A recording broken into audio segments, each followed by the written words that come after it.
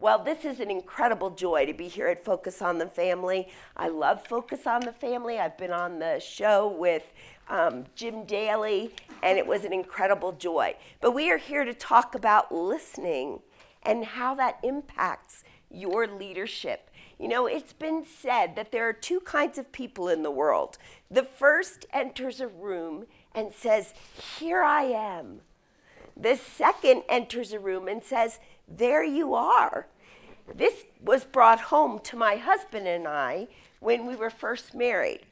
My husband was the pastor of a very small church. It was a country church. And one Thursday, he received a phone call from a very well-known speaker who said, "I'm going to be in your area, and I would like to come speak at your church."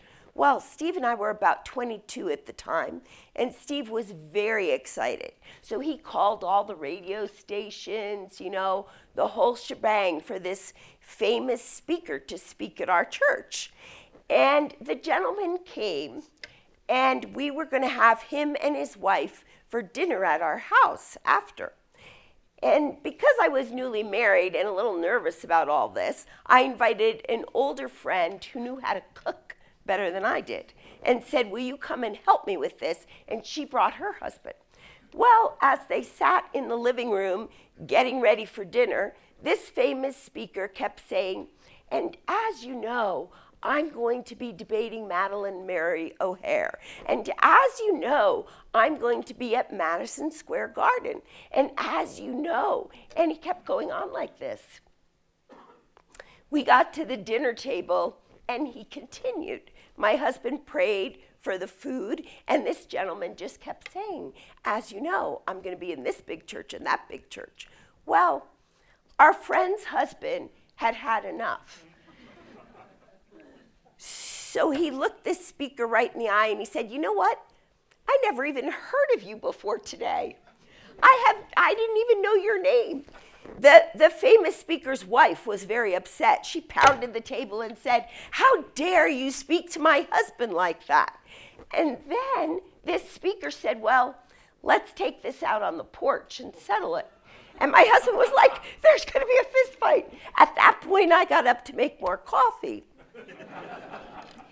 They went out on the porch, and this friend said to this famous speaker, "You know, you came in here and you talked all about yourself. You kept assuming we all knew who you were. You never asked me even one question about who I was or my family." And to the speaker's credit, he apologized. We got through dinner, and I think my husband and I both went to bed. We were so exhausted. But, you know, that illustrates the point that as a leader, you need to enter the room and say, "There you are," because how you listen is going to make or break your leadership. And so this morning, I want to give you 5 principles that are going to help you increase your ability to listen. And afterwards, there is a handout on the table that you can take with you and take a little quiz to see how you're doing in the listening realm and a few reflective questions. You know, we all follow the leader Jesus. And Jesus once said, "Be careful, consider carefully how you listen." And those are good words for us. The first principle I want to give you today is to prioritize connection over direction. As leaders, we give a lot of direction to people, don't we? You know, "I need you to have this done by such and such a date. I need you to have this done by such and such a date." But if people aren't feeling connected to you, they're not going to be willing to follow you. It's been interesting since the Surgeon General's report came out at the beginning of this year about the new epidemic of loneliness in our culture. It's been reported that 1 out of every 2 adults here in America is struggling with loneliness. What that tells me is that there are people on your team who are struggling with loneliness. They want to feel connected.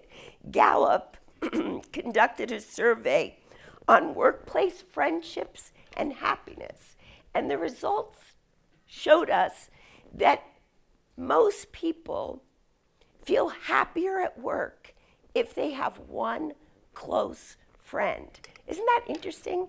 Years ago, we were all taught you don't have to be friends with the people at work. Well, that's not true, because you need to be connected to your teams. This study really shows the need for listening leaders more than ever. And so I want to suggest to you that as you prioritize connection, you build a culture of connection with your team. And one of the ways you do this is by deep waters. But one who has insight draws them out. We need to learn how to have the art of asking questions so that our people feel connected. When you ask a question, you are inviting that other person into a conversation with you. As you continue to ask them questions, you're telling them, this conversation is interesting to me, and I want to continue it. People will automatically feel affirmed by that. In two of the books on listening, there's lists of 50 questions you can ask people, because we've got to recover the art of conversation on our teams. When our daughter graduated from college, her first job was at a financial company, and she was a little nervous. She was a bookkeeper, which she's not doing that now, but so she got hired, and her boss said to her, okay, in the first 2 weeks on the job, I want you to conduct a 15-minute interview with every person in the company. I don't want you to worry about bookkeeping at all. And I think about that, and I think that's brilliant. A study that I read said that if a person is just hired in a company, if you provide that person a buddy, somebody that's going to walk them through the ropes of adjusting to the company, to your team, they're going to have far more success. Why? Because they feel connected. Everybody has a story, and they're dying to share it with you. You know, you may not know the stories of the people on your team, but I can tell you a few things about them. Some of them are struggling with anxiety. Anxiety is now at an all-time high, especially since the pandemic. Some of them are struggling in their marriages, and they may be afraid to tell you that because, after all, you're focused on the family. Some of them are struggling with their kids. How well are you leading them? Do you invite them to talk to you? Do they feel safe enough to come to you and tell you what's really going on in their lives? Several years ago, my husband and I were on a plane, and we're kind of weird in this way. So I like the aisle seat, and he likes the window seat. And I have claustrophobia, so I can't sit in the middle seat. So sometimes when we get on a plane, he's on the window, I'm on the aisle, and he winks at me, and then he puts in his headphones and checks out for the rest of the flight. And so on this particular flight, he did that. Well, a woman came and sat down in between us. She didn't know we were married. You know, we didn't want to make her feel awkward. So she sat down, and I was really dying to read my book. But I asked her how she was. And from that moment on, she talked nonstop. She told me about where she was going. She told me about her 3 divorces. She told me about her second husband, who was apparently, in her perspective, a jerk. She told me about the people she was going to meet with. She told me about a new diet she was on. She ordered a glass of wine and then told me she was trying to cut back on wine. And by the time I got off that plane, I even know how much this lady weighed because she had told me everything. What was interesting is when we got off the plane, she turned to me and she said, "Thank you for such a wonderful conversation." And I thought to myself, well, it was really more of a monologue. And my husband said to me, my word, Becky, what happened there? She just like talked nonstop to you. He said, I think you have an invisible sign on your forehead that says, talk to me. And maybe I do, I don't know. But if I do, I want to leave it there. Because what I'm learning is that even on a plane ride, people are dying to feel heard. They are dying to feel heard. The second principle on how to become a better listener is to ask for feedback. Now, I know that can feel a little daunting. But the thing is, as leaders, we've got to raise our self-awareness.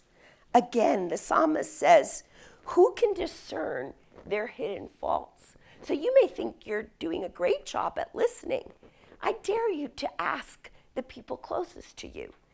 Maybe your spouse, your adult kids. Now, to warn you, if you ask your adult kids, expect a very honest answer. I remember when our oldest daughter had graduated college, and I really thought I was a good listener, you know. And I said to her, well, honey, you know, how well do you think I listen? And I kind of stood back waiting for the rave reviews. And there was a long pause. And then she said, well, sometimes you listen well. She said, you interrupt me a lot. You give a lot of advice, and I don't want advice. I want you to give me empathy. And she said, sometimes you're distracted. You've got stuff on your mind, and sometimes you try to dive in with your story so that I'll relate better. I remember going to bed that night thinking, well, that didn't go well. You know, because like you, I want to be a great listener. But what I've learned is that it's a growth curve. You have to move gradually to become a better listener. It can be productive to ask the people on your team, how did I come across in that meeting? I remember when I first became a leader, I was young, and my husband wanted me to direct women's ministries, and that fit with my gifts and my calling, so I thought, oh, this is going to be fun. Well, I don't know if you've ever led a team of women that have very strong opinions. And that's the way this team was. And there was one woman on the team where I would come up with a new idea, and I felt like she was constantly pushing back, constantly. And I finally went to a friend who was on the team, who was a vice president for Kodak. And I said to her, I need feedback, because I don't know what to do about this. And I never forgot that conversation. She said, Becky, you are forgetting that that woman on your team is an external processor. She doesn't know what she thinks, so she's trying to process it all out loud. She's not against you. And when she processes, you get a little defensive, and it makes you look insecure. Those words are not easy to hear, but she was dead bang on correct. You see, if we get defensive in a meeting, we do look insecure. We look like we're not sure of ourselves, and we're probably not. But people all process differently. Asking for feedback can be one of the greatest gifts you give yourself. So I dare you to ask your spouse, if you're married, how do you experience me as a listener? I dare you to ask your kids, if you have them, how do you feel I listen to you? And I dare you to ask some of your coworkers, how did I come across in that meeting? Was I defensive? Was I talking too much? You know, somehow we've adopted the myth that to be a strong leader, you have to be a good talker. I would like to propose that to be a strong leader, you have to be a good listener. So ask for feedback. The third principle is to slow down. Now, I got to tell you, this one hits me. You know, I often joke that when my husband got married, frantic meant frazzled, and the kids were combustible, because we do everything at 90 miles an hour. I remember we had an executive assistant who worked for both of us, and at one point she said, I can't keep up with both of you. You exhaust me. And I took that to heart because we are a hurried culture. I remember when my husband, in the early 90s, went to meet with Dr. Leighton Ford. Steve had stepped into a large church. Again, we were very young. And he was afraid that his spiritual life was going to suffer.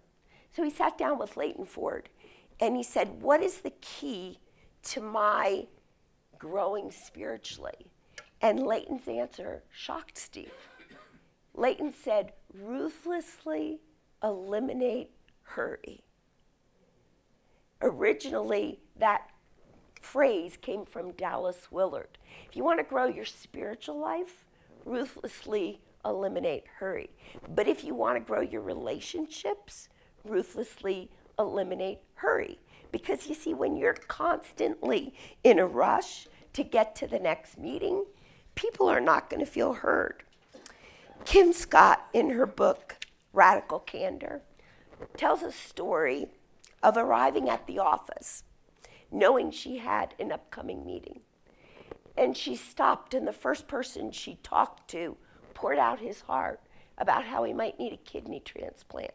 The second person whose desk she stopped at said that they had a child who was in the ICU, and they were terrified.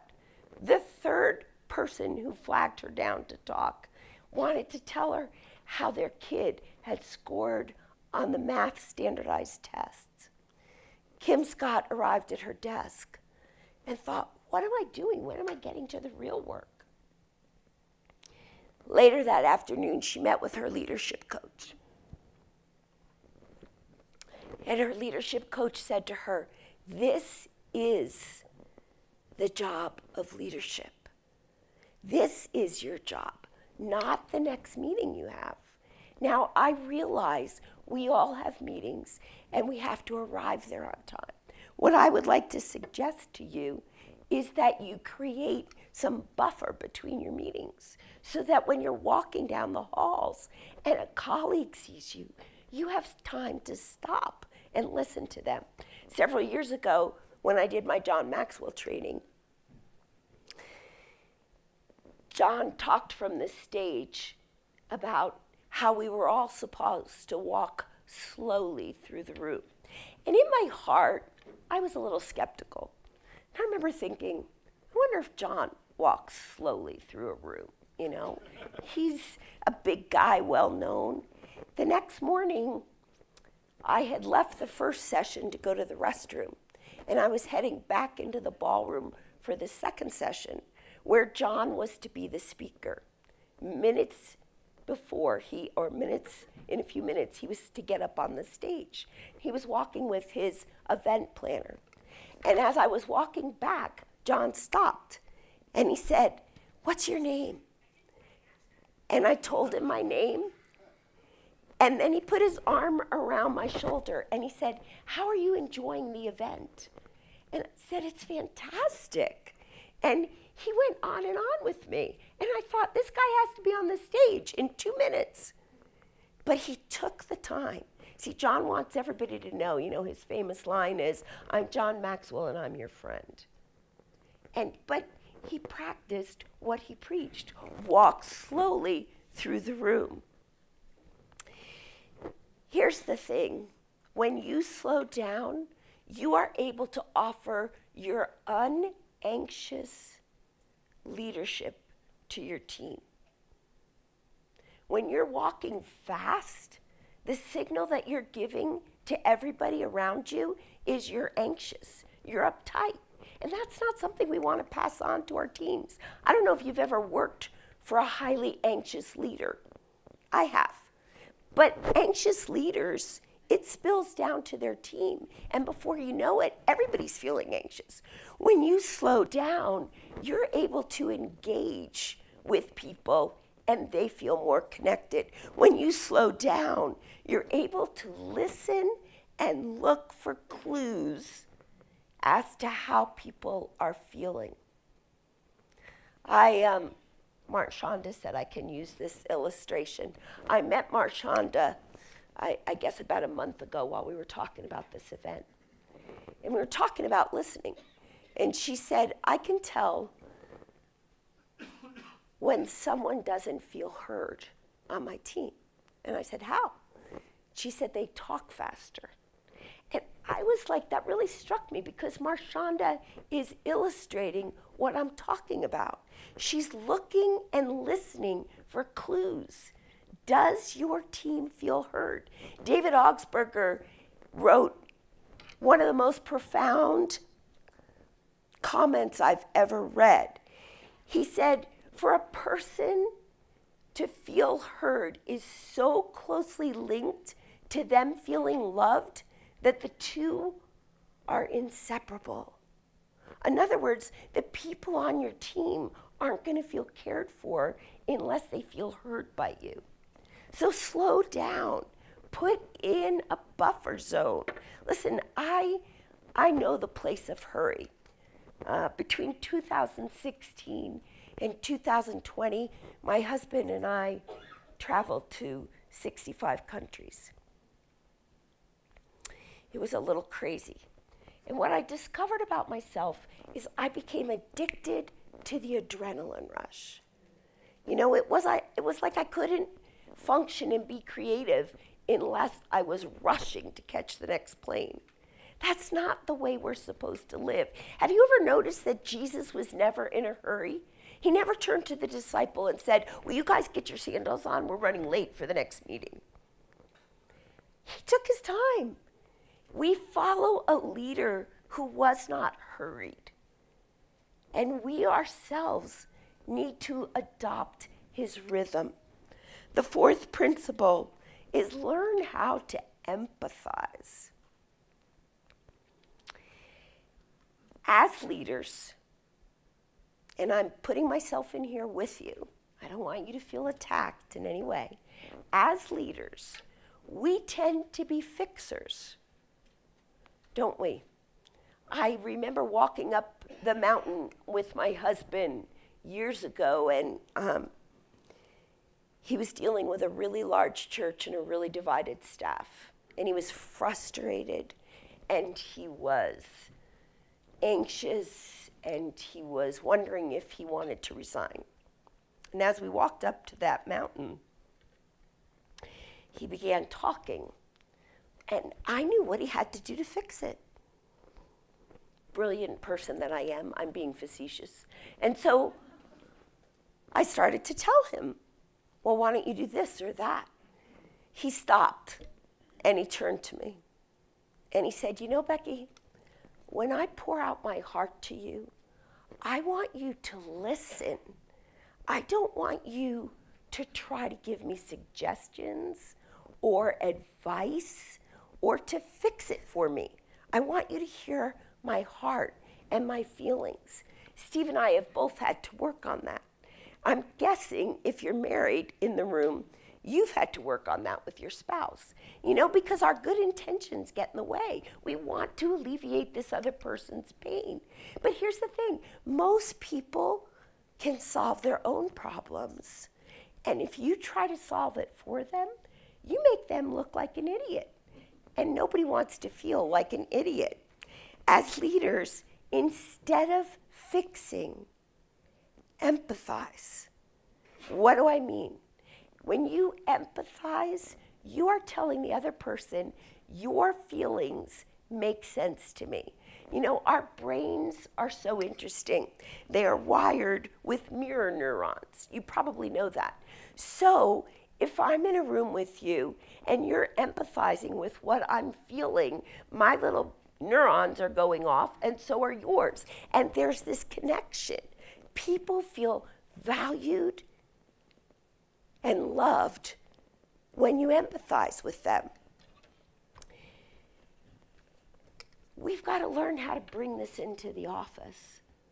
I wonder how many of you have teenagers in the home. Any of you? Oh, a lot of you do. How many of you have adult children? Okay, a lot of you. You know, there's a shift when your kids become teens. They don't want a lot of advice, and I get that. I mean, I get that it's hard for you because you want to steer them in the right direction. But people won't even receive your advice unless they feel connected to you. So do you remember what it was like to be a teen? Do you remember what it was like when you were first out of the home as an adult? Empathize with them. Use phrases like, wow, that must feel frustrating. Or, I can see that you're really angry. Tell me about that. Or, use other phrases. Here are some tips to effectively empathize. The first one is to silence your inner fixer. Oftentimes, as leaders, we love to give advice, because we're leaders. So we think the whole world is just waiting for my advice. Silence your inner fixer. The second one is embrace your limitations. You are human. Most problems are extremely complicated. Most problems can't be fixed with an equation. Have you noticed this? Most problems are perhaps difficult, complicated, gray, and not black and white. So silence that part of yourself and embrace your limitations. Understand you are limited in your humanness. The third point, and I'm going to go back to this because it's so important, is learn the power of asking questions when somebody's pouring out their heart to you. You could say things like, how did that make you feel? Or what happened then? Or where do you think you should go from here? Or what do you want from me? How can I help? Learning the power of questions, especially questions that are open-ended, that don't have a yes or no answer, are a huge way to empathize with somebody. The next point under empathizing effectively is to validate feelings. I know some of you grew up at a time in history where, we didn't talk about feelings a lot, especially not in the workplace. And maybe you grew up in a religious system where God was painted as a God that didn't have feelings. Nothing could be farther from the truth, actually. And we need to validate feelings in people. Let's say you arrive at a team meeting and you notice that one of your team members is completely frazzled. A good place to start might be, hey, are you overwhelmed? And hopefully that person will be honest with you. And then you can say to them, it makes sense to me why you feel overwhelmed. I understand that feeling. Or maybe somebody's angry and you meet them for coffee in the beautiful coffee area that you have, and you notice that they're blowing off a lot of steam. Pause for a minute and say, I can really understand why that would make you feel frustrated or angry. I remember trying to teach this principle to my little grandson. His sister had scribbled all over his art project, and he was very upset.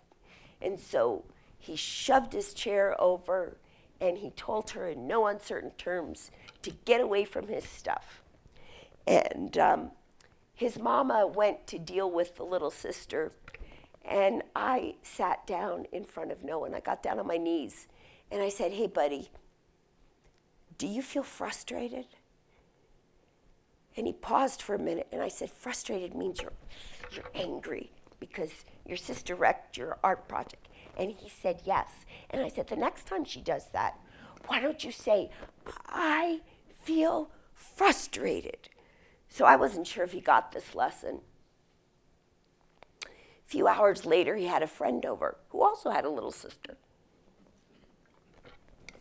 and the boys were building a train track. And the sisters got into it and messed it up. And they both little boys came out dancing in the family room saying, "We feel frustrated." And I loved it because I gave him verbiage by connecting with him. I empathized with him. Let's face it, it is frustrating when somebody wrecks your project. It is frustrating when you arrive at work and things aren't done on time. It is frustrating when your team doesn't get the vision where you're going. But validating feelings. Now, you can't always validate actions. You know, when people are disruptive in a meeting, when they're blowing up, that's a time to take the person aside and have them share their feelings with you. But you can validate their feelings. The last principle that I have for effectively empathizing is to do frequent check-ins with your team. How are you feeling about this project? Where are you at? How are you feeling on our team? Notice I keep using that word feeling, because unless they can express their feelings to you about where they're at with different things, you're not going to get the best work from them. Because people need to feel valued and heard in the workplace in order to do their best work for you. And I think we all want our teams to feel valued and heard. The last principle that I have for you is to stay curious in conflict. And even when you're criticized. Man, this was a growth point for me. I, by nature, had a sensitive spirit, still probably have a sensitive spirit, and I just am not a big fan of conflict. You know, my husband calls them a rumble, you know, and he says, you know, we'll have a good rumble today at work. And that just sounds awful to me. I would rather everybody be happy, you know? And I have had to grow in my leadership because conflict is inevitable. But rather than being intimidated by it, you can switch your thinking so that you begin to realize that conflict can be transformational for your team. But it takes a shift in your thinking.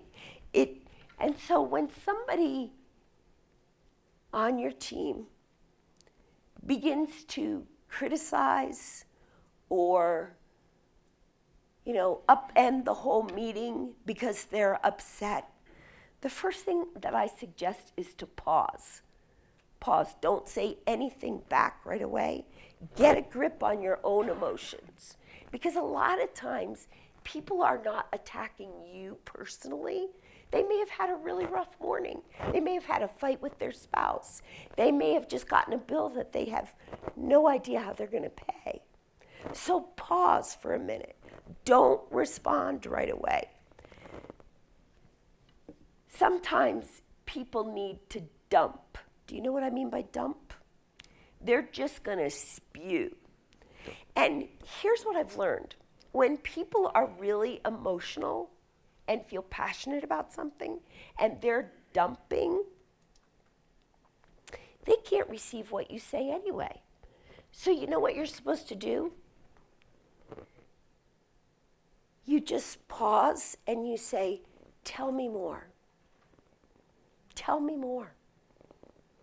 Help me understand what's going on in your heart. I remember when one of our teens was really upset, and she had a lot going on, and she seemed like she was really upset with me, which probably was true to some extent. And as she was explaining all this, I kept saying, but I this, but I that.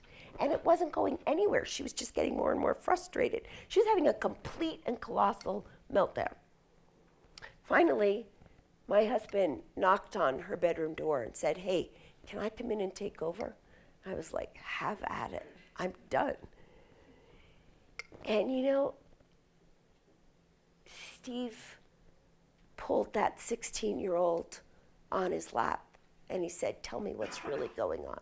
Well, it turns out The problem had nothing to do with me. It was pressure at school. It was pressure in her AP course. It was pressure to get this project done. And Steve just kept saying, tell me more. I think about the times in meetings, I don't know if you've ever been in a board meeting or a church business meeting where somebody blows sky high. I don't know, have any of you experienced that? I have. And it's uncomfortable for everybody. But the person who is dumping needs somebody to say, tell us more. There needs to be a pause. You need to let them finish dumping because they can't receive anything you say until their brain switches sides. Isn't that interesting? I mean, when you're in an emotional state, you cannot receive logic. Have you ever tried to be logical with a 2-year-old? It doesn't work because their brain can't do that. So, but it's the same with adults. They cannot process when they're in an emotional place. The other thing when you're in conflict or when being criticized is you need to manage the story in your head. That is a hard one, isn't it? Because we all create stories. You know, I remember the first time I was criticized where somebody wrote me an email. They heard me on the radio and they vehemently disagreed with something I said on the radio. And they wrote me a scathing email. And I remember being devastated and thinking, I quit. I'm not going to do this anymore. And then my mind went to all the what ifs. You know, what if there are more people like this that feel this way? What if, you know, this person hates me? She's going to start a smear campaign against me, all just because she doesn't agree with me on one thing. And I remember really freaking out about it. And I had to step back and say, I need to manage what goes on in my mind because you have sole control over your mind. And sometimes, as leaders, we need a self-management meeting, right? That's where you sit down with yourself and you say, why is this affecting me so much? What's at the root of this? Why am I reacting so strongly? Why is this criticism bothering me so much? I mean, you're all leaders, and you know that criticism comes with the gig, right? I mean, you are going to be criticized, and I don't like it any better than you do, but we've got to manage what's going on in our minds. We are the only created being that can actually direct our thoughts, and I find that intriguing. So when people are criticizing you, take a breather, take a break, and do a little self-analysis. You know, ask yourself, why is this so important to me? Why am I feeling this? Is there a trigger in here? Is it triggering something from my childhood? And then ask, what does God want me to see in this? Find the truth in it. A lot of times we're quick to write off anybody that criticizes us, but often there's a tiny bit of truth in what they're saying. And in order to be a mature adult leader, you need to be able to look at the truth in the situation and what they're criticizing you for. So take some time to do that, because the bottom line is criticism and conflict will not go away anytime soon. Here are some tips to help you do that. Shift your focus from defending yourself and proving your point to understanding the other person. You know, let's say you're in an argument with a team member, and that team member feels very differently than you do about an upcoming project. Rather than thinking ahead while they're talking, how can I defend this better so that they get on board with me, which is something we all do, stop. Shift your focus to that person and understanding their perspective. You don't have to agree with their perspective. You know, we are mature adults. We can disagree and yet move towards a common goal. So shift your focus to really understanding that person's perspective, because they may have a perspective that you haven't thought of yet. As I said before, look for a piece of truth in the criticism. It's so hard to do. I get it. You know, when somebody's criticizing you, it takes a lot to say, you know what, you're right about this. You're right about this. I did come across that way, or I did say that flippantly and I shouldn't have. You know, these principles are not only going to help you in your work relationships, they're going to help you in your personal relationships. And then work hard at letting go of defensiveness. You know, our human nature is so defensive, right? I mean, am I the only one in the room that struggles with this? You know, somebody criticizes you and you're thinking, well, I didn't do that. I didn't do this. I didn't mean to come across that way. And we launch into defensiveness. But that's not helping solve the conflict. Shift your focus to understanding them and pause for a moment and pray, Lord, help me to let go of defensiveness in this argument. Help me to be able to fully see this other person that's in front of me. My husband, Steve, was traveling in Australia about 5 years ago.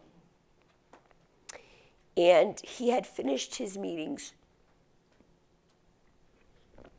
And he grabbed a taxi cab to get to the airport.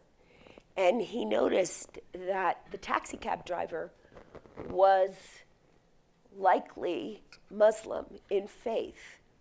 And my husband was just dying to engage with him.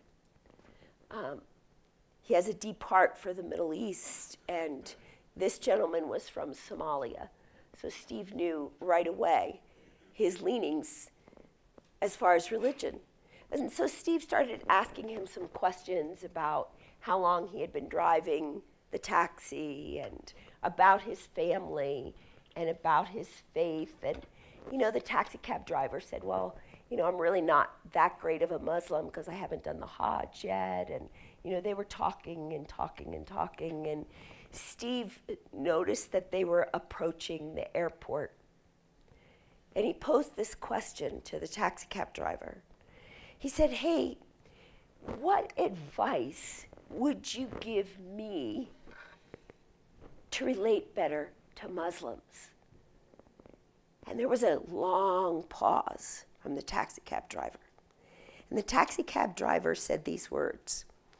He said, you Christians don't listen. You want to tell us what to think, and you don't take time to understand us. Wow, what an indictment.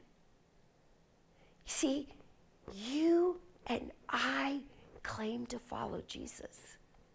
Jesus was the greatest listener that ever walked the face of the earth. In order to follow him, we've got to learn to listen. The same indictment, unfortunately, could be made of leaders. In getting ready for this, I talked to several people from different organizations. And they said things to me like, leaders come into the room with an agenda. They're not interested in what I have to say. Leaders are the worst at listening. They're in a hurry. I'm talking to them and they're looking over my shoulder. Leaders aren't hearing my feelings. That's a rough indictment for us.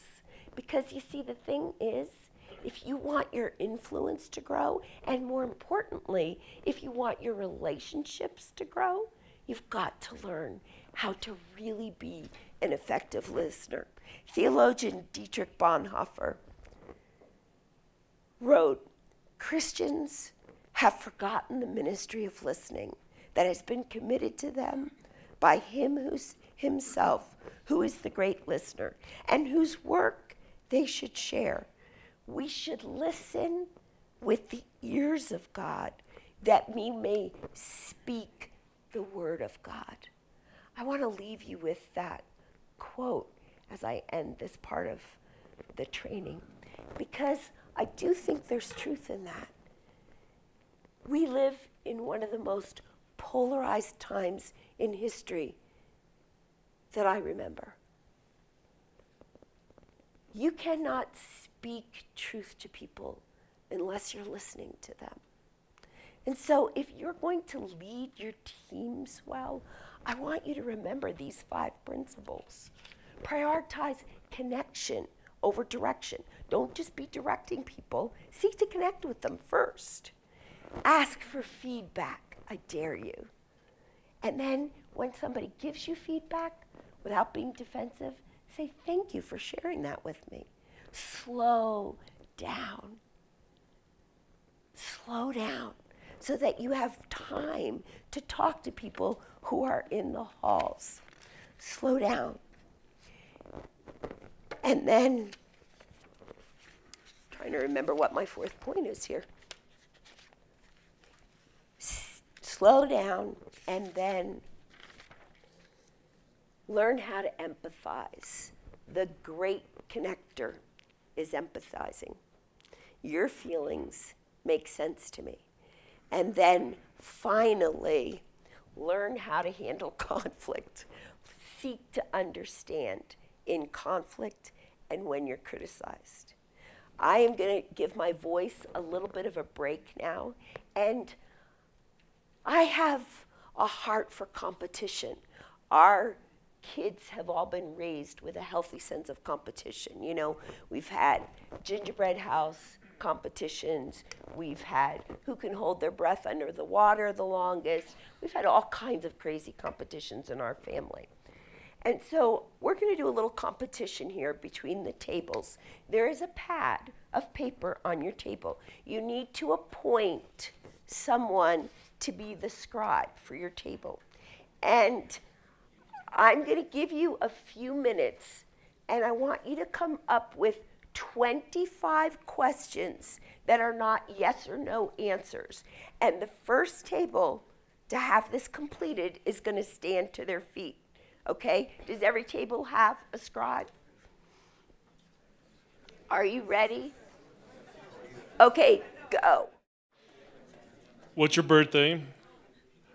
How did that make you feel? Could you tell me more? What is the way to move forward? How did you get involved? I know somebody's counting these too. How did you arrive at that conclusion? What's the path forward? How did you reach that decision? What can we do? What were you thinking? How could I improve my communication? What did you think we should do? What did you, sorry, this isn't my writing. When did you start thinking this? When did you conclude that, come up with that conclusion? What, I apologize, I'm gonna have to skip that one, I can't read that. How do you explain, yeah, I know. How do you explain your views? What would Jesus do? How does, how would Jesus behave? Like I said, I did not know I was going to be reading these. What does the Bible say about that?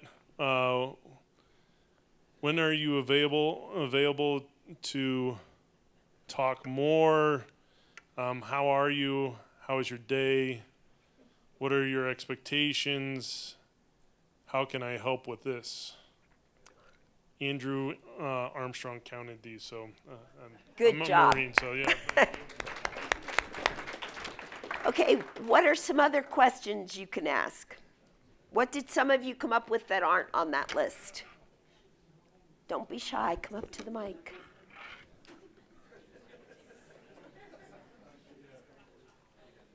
What about, where did you go on vacation last year? What do you like about that spot? What's the favorite country you've ever traveled to? Just drawing them out.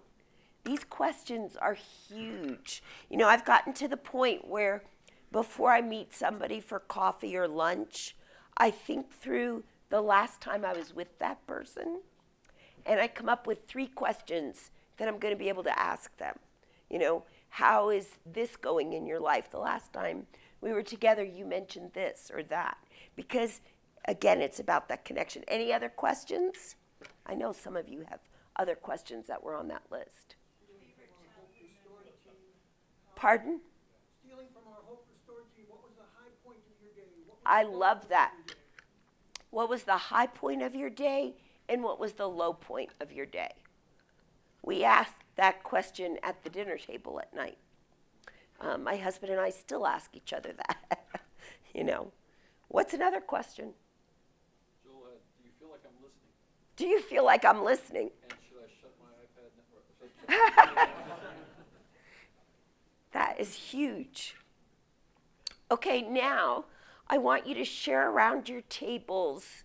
I mentioned that it was brought to my attention that somebody doesn't feel heard, and when they don't feel heard, they talk fast. I want you on your tables to make another list of the clues that you see on your team when someone is not feeling heard. Can you do that? You don't have to come up with 25. Just come up with a few, and then you're going to take turns coming up to the mic because this will benefit the entire group. Okay, are you ready to share some of what you have observed on your different teams when somebody does not feel listened to? Come on up to the mic.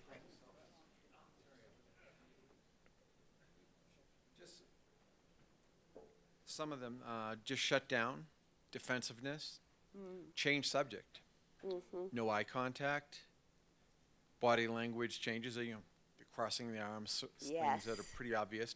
Some may raise their voice and just say, "You're not listening," and just be right in your face. Putting others down, they may deflect and start saying, "Well, Miranda did this," or someone else did that. Yeah, that's good. And just deflecting away from them. Now with electronic devices, I'm just going to pick up my phone and I'm going to start looking at that. And those are just some of the things that we shared. That's really good. Yeah, let's clap for that. That was really good. The whole electronic devices is a newer problem in the workplace, isn't it? Anybody else have other signs that you notice when your team does not feel heard?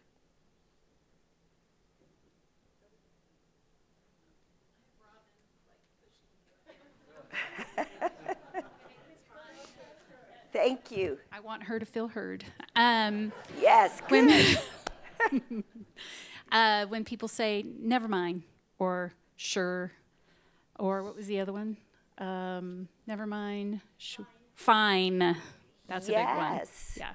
That is so good. I hope you're writing some of these down because that's going to help you and it will be a signal to you. Okay, this person is not feeling heard. What else do you have?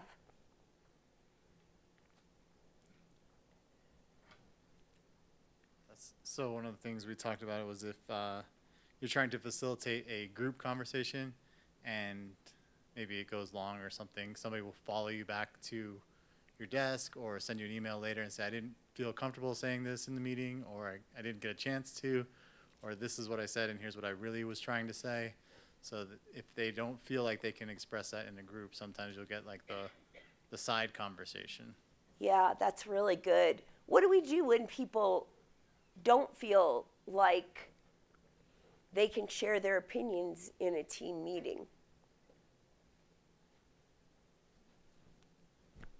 So he's not in this room, but many of you know John McKeever, who will definitely let you know with physical taps to get your attention. Yes. Are you just that kind of thing, or recap for me, or tell me what? Yes. What was I just saying? We brought that up as a personal bruised experience. Somebody over here had their hand raised. Come on up to the mic.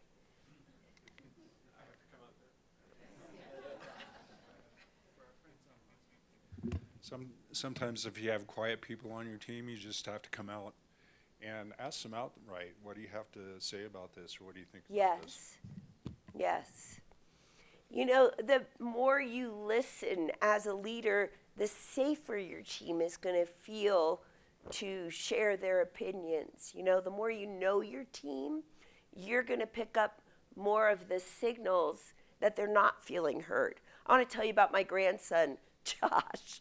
So Josh is 11 years old, and he gathered his cousins to start a business in my basement. It's called Fly High. Now, I know we live in Colorado. That's not where this is going. It's a paper airplane business. And so what they do is at Sunday dinner when we're all together, they sell, you know, they design these paper airplanes, and we all go down and we all buy these paper airplanes. And since that time, they've added the Fly High Cafe, which basically means they go to my pantry, steal food, and then sell it back to us. Anyway, Josh is quite the leader. So he knows his team pretty well. He knows, for example, that Ty loves the Broncos. So he'll say, you work the front desk when there's a Broncos game on, and he turns the front desk towards the Broncos. And then he knows that Kinley loves to pretend that she's making food. So he'll have her be over the cafe. And then he knows that my little grandson, Caden, is very detail oriented. So he's like, Caden, you're in charge of IT. And so, I mean, I have a budding CEO in my family. But what I love about that is he knows his team. He knows each person, their strengths and their weaknesses. And if we're gonna know our teams, we've gotta listen to them. So as we finish our time together, do you have any questions? I might or I might not have the answers to those. But if you do, come up to the mics.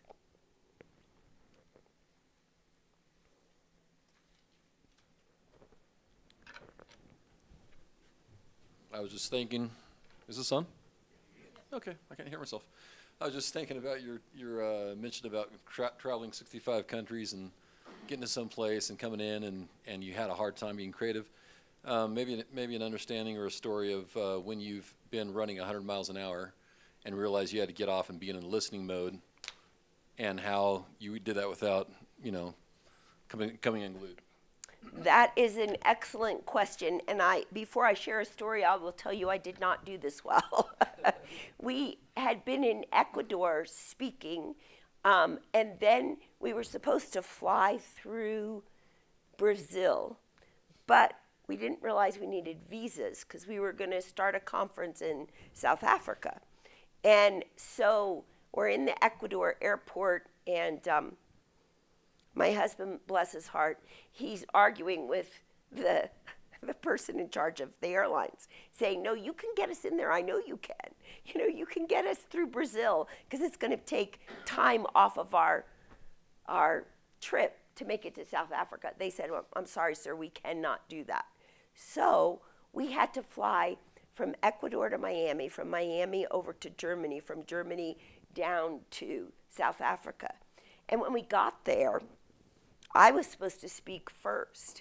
And we had gone to see a whole shelter for little girls who had been abused, and I was exhausted. We'd had 2 red-eye flights back to back, and I don't sleep on planes. And I just remember getting there, and I said to Steve, I've got nothing. You're on first. I can't. I don't even know my name at this moment because I was so tired. Interestingly enough, during COVID, I felt a strong impression in my soul that I needed to reorder my life and slow down so that I could be the listener I wanted to be. Because on that trip, I didn't listen well to people. I just felt like my brain was shutting down. Somebody said about people not feeling heard, their brain shuts down. That's what happens to me when I get exhausted and I'm running. And so my brain shut down and I didn't listen well there. But I think it was a good corrective for me because, again, we have to embrace our limits. And my limits do not allow me to fly 2 red-eye flights back to back and then show up and be on. Is there another question?